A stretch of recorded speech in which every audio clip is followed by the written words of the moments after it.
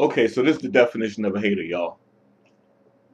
Dan the Man Rafael, who covers boxing for ESPN, I believe, hops on Twitter May the 7th, jumps the gun, and says, no official pay-per-view numbers yet for Floyd, but two industry sources tell me they look bad, under 1 million. We'll see if true. Heavy dollar losses for Showtime. And then, you have Kevin Isle jump on and say, well, under, I've heard. And, the hating begins. And there were several tweets that came out with Dan Rafael, if Mayweather pay-per-view indeed does under 1 million, that will mean heavy dollar losses for Showtime. My sources tell me break even was about 1.1 or 1.2 million buys. But of course, he's saying they're well under a million the Mayweather-Guerrero event on May the 4th was well under 1 million pay-per-view buys. Then he says here, if Showtime loses millions on the pay-per-view, since it guaranteed so much to Floyd, I'd imagine the dollars will come out of its network, okay, boxing budget. And then he goes on. I liked Floyd Guerrero match, but promotion never got clicked. No kickoff presser started off on terrible foot, and it never recovered. Then he goes on a little later on. Floyd, whose dollars were guaranteed, did very little media. As someone in biz said to me, this last impression wasn't supposed to be his last impression wasn't supposed to be his first. This is hilarious to me because although the Mayweather-Guerrero pay-per-view event didn't launch off with a large city-to-city presser, which is, common amongst, for boxing events over the past years. The Showtime, there was heavy promotion. Showtime put heavy dollars into All Access, which aired on Showtime and CBS and all the other platforms. They had a documentary called Mayweather that aired. I believe that one was on Showtime. And there was a third documentary. And I mean, one of the documentaries featured the All Access featured the voice of Common. Then you had one of the documentaries, I believe it was Mayweather, that featured on CBS. This documentary featured the voice of LL Cool J narrating. Then you had Kobe Bryant, Magic Johnson, Sugar Ray Leonard, and Oscar De La Hoya all appeared in the documentary, which was more like telling Floyd Mayweather's biography, his life story from early years. But I mean, we can go on and on, all over Twitter, and it says that. And by the way, this is Dan Rafael. And by the way, a terrible Final Four interview does not a promotion make. How was the Final Four interview that Floyd Mayweather did for the March Madness NCAA tournament? Was that a terrible interview? This is probably like the first time that any boxer has ever been on that NCAA platform to promote a boxing event like that. The stuff that he did was unheard of in terms of promotions. I would have liked to have seen a kickoff promotion, city-to-city promotion. I probably would have gave the event some teeth. But the bottom line is that Dan Rafael jumped the gun and had multiple news sources all throughout the world jumping the gun, saying that the pay-per-view event did under 1 million pay-per-view buys. And I guess this was supposed to hurt you know, Floyd Mayweather. Dan Rafael's really, really a subtle hater. If you really listen to him, listen to all his interviews, listen to the things he says, he's a real subtle hater of Floyd Mayweather Jr. This is the type of guy that after Pacquiao takes two major losses, one to Timothy Bradley, which Pacquiao didn't do enough in the later rounds to win that fight. You can't chalk it up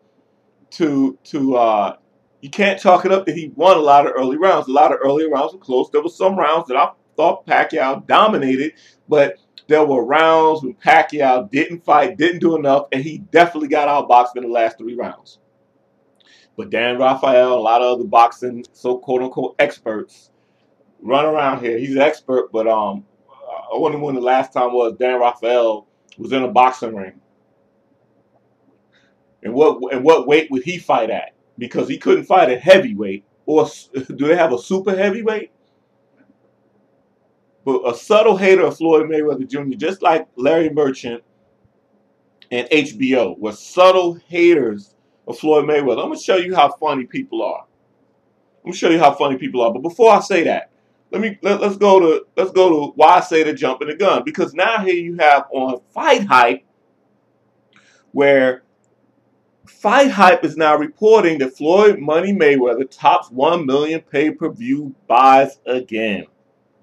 And I'll put the link in the description box for the Fighthype interview. The Fighthype is like the best, one of the best, along with I like Boxing Socialists. But Fighthype is one of the better websites that covers boxing and MMA events, because they give a fair shake. You know, Dan Rafael is biased. There are a lot of other reporters out there that are biased, that are waiting for the downfall of Floyd Money Mayweather. Now, how do these guys look now that it's coming out that the event, the May 4th Mayweather-Guerrero event, indeed did top 1 million pay-per-view buys? Floyd Mayweather has surpassed Oscar De La Hoya as pay-per-view king. I'm talking about has done better numbers than De La Hoya, by far. He's done better numbers than Tyson. He's done better numbers than anyone in history. And no matter what he does, he can't win. When people say he doesn't fight toe-to-toe, his fights aren't exciting. He plants his feet, fights flat-footed for the majority of the Miguel Cotto fight, and disregards his defense to give people an exciting fight. And then what did everybody say? Floyd Mayweather's getting old. His skills are deteriorating. He's losing his legs. You know what I mean? Then he goes to jail for what amounted to about 70 days, and they make the biggest deal out of it as if he went to prison for 7 years. I mean, this guy, he can't win. Then when he's fighting his father, when he's given the public excitement with, acting wild and cursing and loud and boisterous on 24/7 and at press conferences and everything, people, they love it. But even when he does that, everybody got something bad to say. Oh, he's so obnoxious. He's so arrogant. I hate him. Gay weather this. Just Floyd, that everything is hatred. So then when he comes out during the Showtime campaign and basically says that, when he was with HBO, the producers of 24/7 wanted all that wildness on the show for ratings. They want him to act negroidly, even though I never felt like he acted negroidly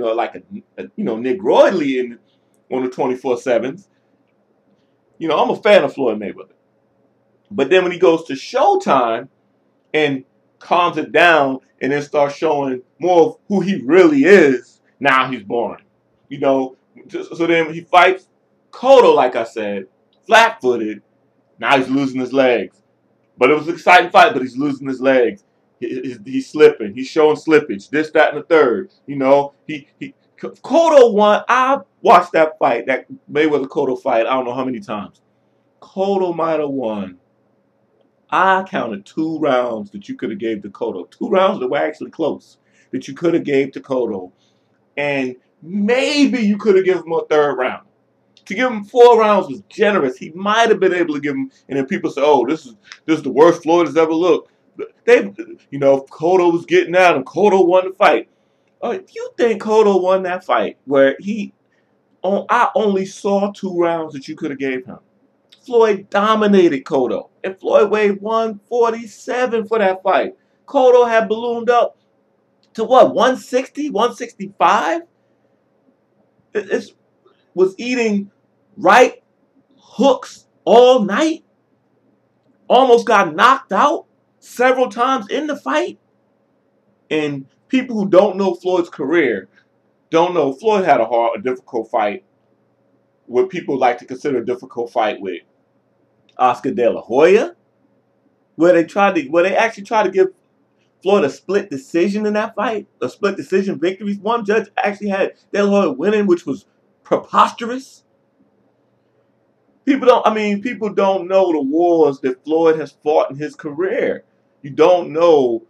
Go back to Floyd Mayweather when he fought the 2nd Chavez fight, the Emmanuel Augustus fight, the Chop Corley fight, for the early rounds of the Zab Judah fight. Floyd his fights are usually difficult in the first, or not difficult, but he has to figure his opponent out maybe the first 2 or 3 rounds. And early on in his career, it might have took 3 rounds before he figured him out, and then he would dominate him.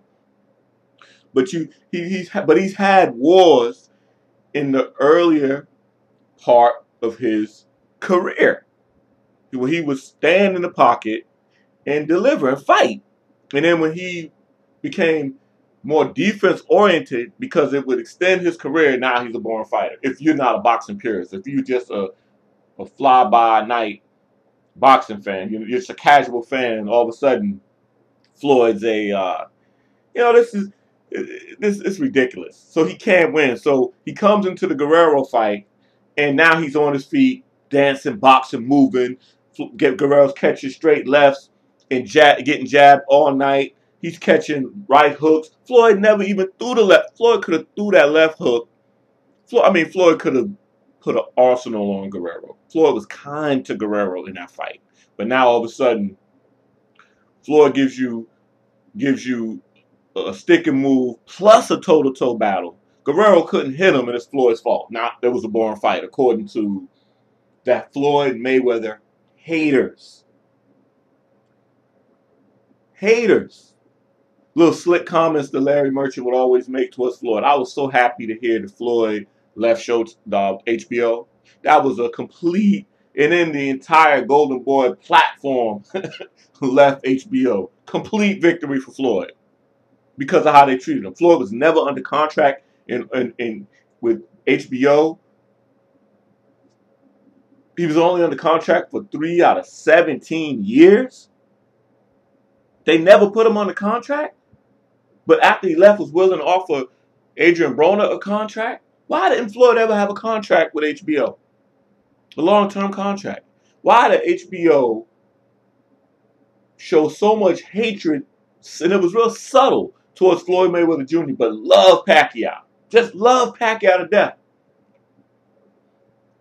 Pacquiao's guilty of doing all the same things that Floyd Mayweather's doing, but you just never hear about it because it doesn't make news in the U.S. It is things that happen in the Philippines, and it never makes news. But Pacquiao's so beloved. Just think about how racist this country is, how beloved Pacquiao is in the U.S. of A. How corporate America gives him sponsorships left and right. And he just took and Pacquiao just took a crucial loss. Knocked out by Juan Manuel Marquez, who is a legend. Juan Manuel Marquez is legendary in boxing. Knocked him, put him where he belonged, on his ass. Put him not on his ass. He was planking, put him on his stomach. Knocked out cold. Crucial loss. And now the top ranked barbarian camp wants a fifth fight. Why is a fifth fight with Juan Manuel Marquez and Manny Pacquiao necessary? When anybody can clearly see that Juan Manuel fought him toe to toe, fought him in very close fights, and won. Really, to me, won all four. And I like Pacquiao. But you don't get a free pass because you had a short string of knockouts of fighters that you fighting at catchweight and drained them down. But you couldn't, they want a fifth fight with Marquez and can't even give Marquez a fair share in the profits. So Marquez said, I'm going to go fight Timothy Bradley. And now they're going to fight Brandon Bam Bam Rios. Why not Mike Alvarado? Because let me tell you why they're going to fight Bam Bam. Because Bam Bam is going to be there in the pocket, fighting toe-to-toe Pacquiao, and could possibly get knocked out, Bam Bam, because he's flat-footed. Move type fighter who's also a warrior, but he's a more of a stick and move fighter. And they don't want to take the chance of putting Pacquiao in there with a stick and move fighter. They need somebody who's going to be stationary. And trust me, and believe me, I love Bam Bam. Tough, hard competitor, and I hope he wins that fight. But it's going to be tough. But I mean, but I'm just saying now you're not hearing Pacquiao's name as much now because he took crucial losses. Now you're hearing more of Saul Canelo Alvarez. And I think that Canelo Alvarez fight is going to be a good fight. I think Canelo is skilled, he's fast, he's got good defense. He kind of doesn't, he's not active enough and he gets tired. And I think Floyd's going to win that fight. And it'd be interesting to see how Floyd's going to win that fight. But I do think it'll be a good fight because I think he's a good boxer. And that's the fight I want to see next. But the bottom line, the point that I'm trying to make here in this video is just the hating that the media, that Floyd Mayweather has to endure by way of the media. How they constantly are hating on him. Here it is, they reporting that the fight did well under 1 million pay-per-view buys, right? And they didn't even have all the numbers in, right? They didn't even have all the numbers in, but it was making this guesstimation. Talk about reliable sources, Dan Rafael. And now here it comes out via Fighthype that Floyd Money Mayweather tops 1 million pay-per-view buys again. Sources close to the information have informed us that last Saturday's Mayday Mayweather-Guerrero pay-per-view event has indeed exceeded 1 million buys. The news comes on the heels of rumors being spread by select individuals in the media who allege that the numbers look bad and fell short of the 1 million mark. Official numbers have yet to be released, but we're told that a preliminary announcement could come as early as today, though the count is still rising. And that article was on early today, May 10th. How does Dan Rafael look,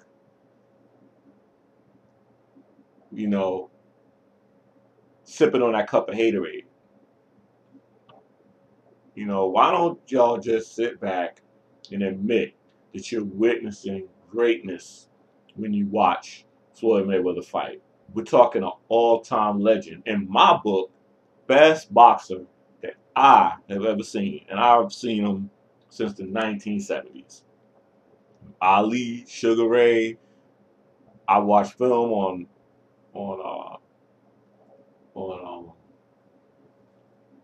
all the greats. Sugar Ray Robinson, Tommy the Hitman Hearns, Frazier, Pep, Pernell Whitaker, Julio Cesar Chavez. I mean, we can go on and on and on. And I mean, prior, this guy here, you're watching greatness. Well, he takes a loss or not in these last 5 fights. This is the best boxer you have ever seen in your life. Stop the hating, y'all. Peace.